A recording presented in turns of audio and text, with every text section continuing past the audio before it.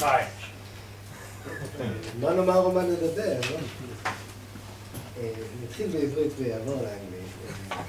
ראשית כל, על המקום, בני משפחה יהודים, שמי חיים סיימן, בעברית קראו לשם סבי שלא פגשתי, שעבד כאן בארץ צופים באוניברסיטה העברית במעבדה לכימיה, והיה בשיירות בשנים האלו. אז עצם המעמד פה לדבר על כמובן דברים מאוד אחרים, אבל זה מקשר אותי לאדם שלא פגשתי, ולמשפחה שבאמת לא הכרתי ואני לא מכיר, אז מצד זה מרגש מהרבה סיבות.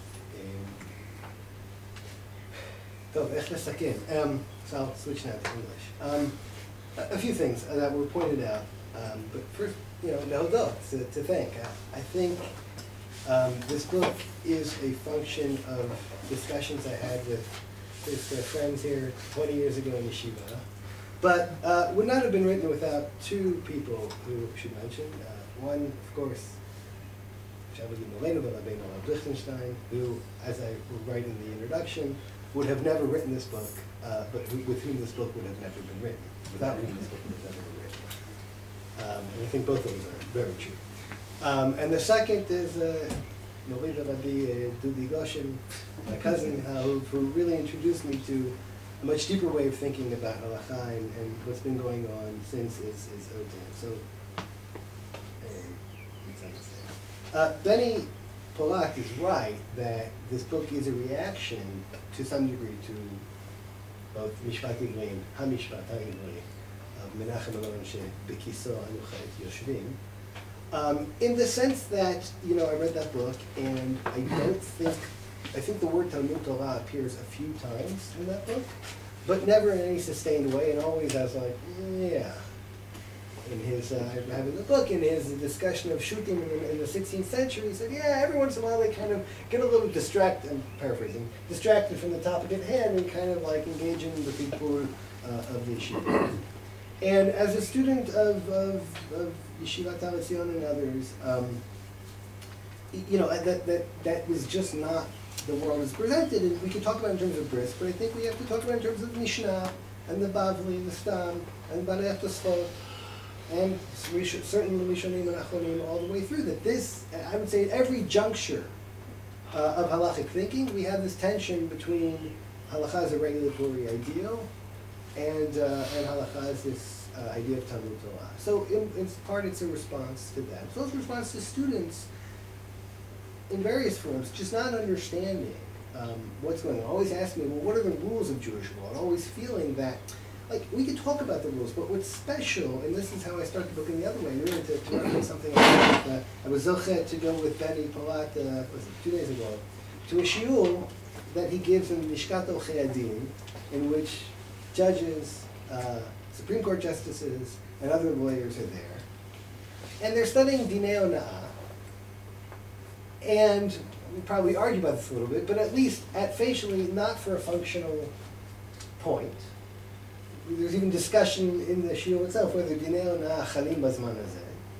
And to try to understand this cultural form that we all participated in yeshiva, and that you see replicated throughout the Jewish world today and the Dorotea, that there's this, as Yehudah said, this sort of almost like, mishigas of the study of not legal philosophy, but very concrete things that are on the one hand concrete, on the other hand wholly theoretical. And that's really the other place that this is going from, is attempt to understand when we say Halakhah is theoretical, we mean that in some radically different way when we talk about theoretical law or legal theory. Right? It's not legal theory, it's not theoretical that way. It's theoretical in this very, very different way.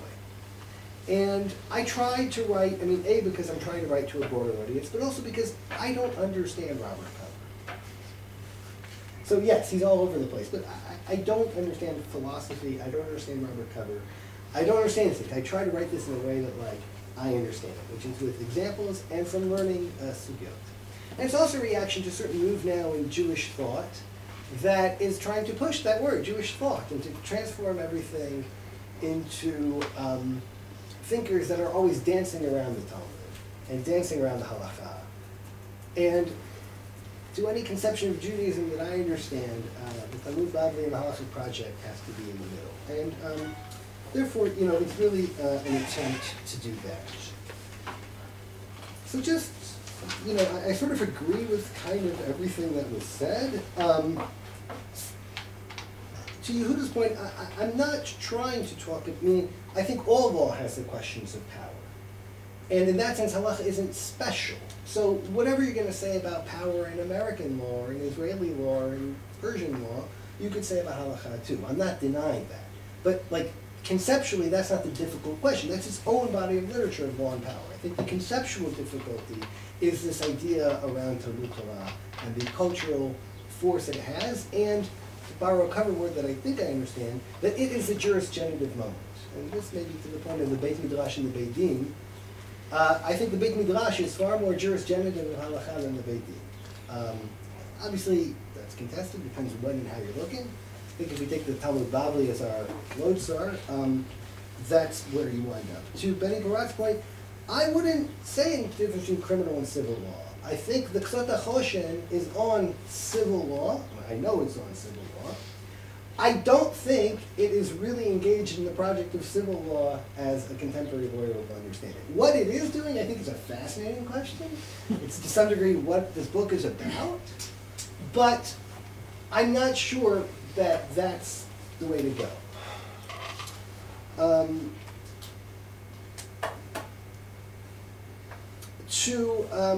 And I'll end here, to Avi's point, I would say I agree with you, and yes, that chapter is a little bit trying to create a dichotomy. But the difference is legislature. The American law and its evolutions in the 20th century are spawned by a legislature. If we have a halachic legislature that can do major reconstructive surgery, then there's no reason, certainly not conceptually, that halakhah cannot be transformed into a monument. The issue, of course, is we don't have that. And unlike American law, we look to our sources and we proceed in an interpretive mode. And I think this to me is the core difference. Because we proceed in an interpretive mode, we don't do radical surgery, we do tinkering at the edges. And here one has to be careful. Now, I'm not even, I think, and I have to look at it again, because I don't say it's from that it cannot be.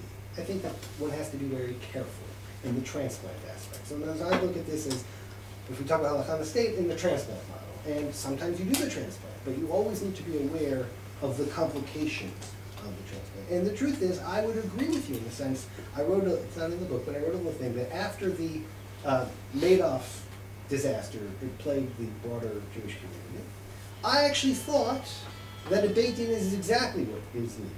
Because I think taking that case to civil court misses our own categories. And I think what I said there was that this isn't a question of a breach of, of sort of parsing contract language. This is a gabait tzedakah sheshalach yad. And that is much deeper. But, and to your point, I think that a Beit Din has to understand itself how halakhah in the broad sense works, and that this cannot just be a psak din. It has to be part of a process of communal education and of self-education and of raising this issue. So I do not think that it cannot, but I think that there's many examples of it done wrong. I try in the book to lay out why those are likely to happen. If we have people as sophisticated and attuned as you are running Batei Din, that makes me actually very happy that there's a chance that we get this right. So, I mean, I'm just, ממש, אסיר תודה לבני ולדייוויד שארגנו את זה, באמת כאן בהר הצופים, זה קצת מביך אפילו המעמד, יש כאן 4 גדולים שכאילו מדברים על ספרו של קטן, שעוד לא ספר, עוד בעיה. ובאמת רוצה להודות לכם ולחבריי וידידיי ולמשתתפים שהגיעו ממש תודה רבה. Before the Mechiyah Kapayim and all that, I do think that we just have a few minutes. Let's try to get in some questions from the audience also. Misha said to share that.